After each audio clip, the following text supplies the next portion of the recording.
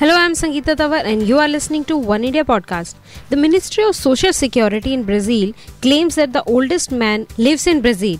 The title of oldest man alive soon officially belonged to 131 years old João Coelho de Souzais, who lives with 62-year-old wife and 16-year-old granddaughter in a village deep in Amazon jungle near the border of Peru. The government workers from Brazil's Social Security Agency paid Coelho de Souzais a visit and was shown a birth certificate saying that he was born on March 10, 1884, which would make him 131 years old.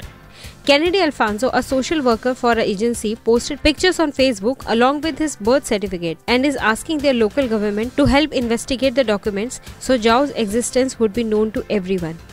A spokesperson of a Guinness Book of World Records said, "We are aware of this claim and are investigating." The spokesperson said that we will provide more information and an update as to whether or not Mr. Coelho has claimed the title as soon as we are able to. This is to inform you that French woman Jenny Clement, who died 122 in 1997, currently holds the record of world's longest living person.